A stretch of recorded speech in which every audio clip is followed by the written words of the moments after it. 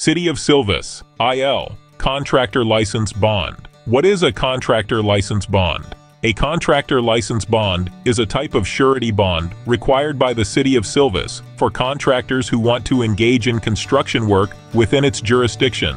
Essentially, it's a form of protection for the city and its residents against any potential harm or financial loss caused by a contractor's actions. Why is it necessary?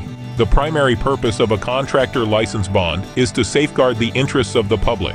By requiring contractors to obtain this bond, the city ensures that contractors adhere to certain standards of conduct and fulfill their contractual obligations.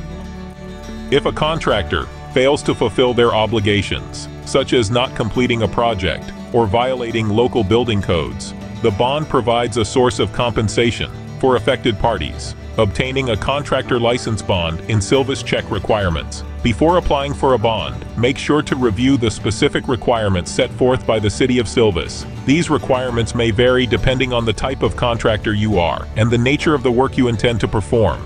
Choose a surety company. Once you understand the requirements, you'll need to select a reputable surety company to provide the bond.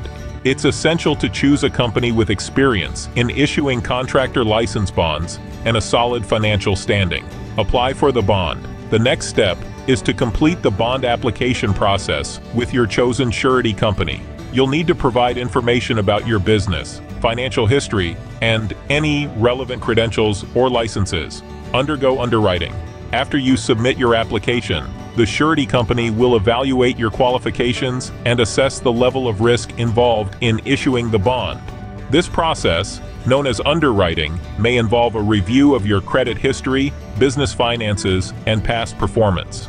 Pay the premium. If your application is approved, you'll need to pay the premium for the bond.